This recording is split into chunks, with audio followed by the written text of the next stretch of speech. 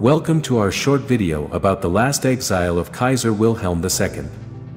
This historical house built in Neo-Renaissance style served as the home of the last German emperor, from 1920 until his death in 1941.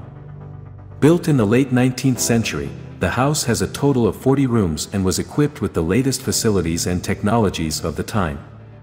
In 1960 the Dutch government turned the manor house into a museum and opened it to the public. House Doorn serves as a reminder of the tumultuous events of the early 20th century and the fall of the German Empire.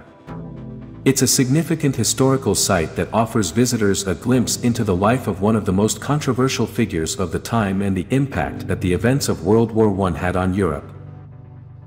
Thank you for watching. Please don't forget to subscribe to Visual Independence.